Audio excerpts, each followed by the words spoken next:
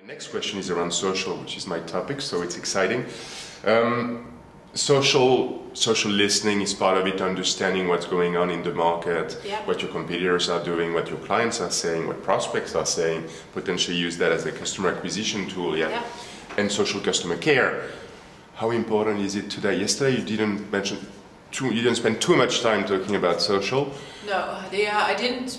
No, I didn't. I mean, you couldn't talk about everything in just 20 minutes, but one of the things that I did say was it's all about selling without selling. So we do recognize that in the end, what customers say, what they experience with us, is key for selling more products. I mean, we can advertise what we want, but in the end, it's the experience that counts.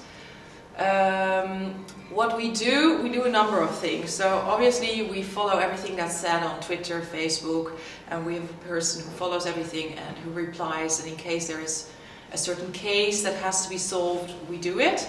That's what we do.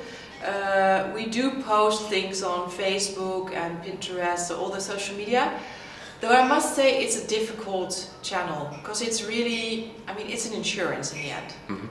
So it's really hard to find the right... the contents, the topics. Exactly. I mean, if you're KLM, and everyone likes airlines, everyone likes traveling, but being an insurer, that's a hard one.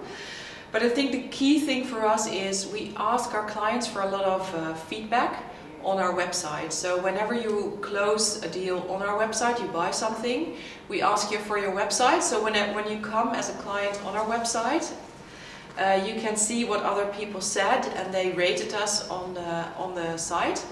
And also, after you have done a claim, we ask you for your feedback about the online claims process, but everything that happened also.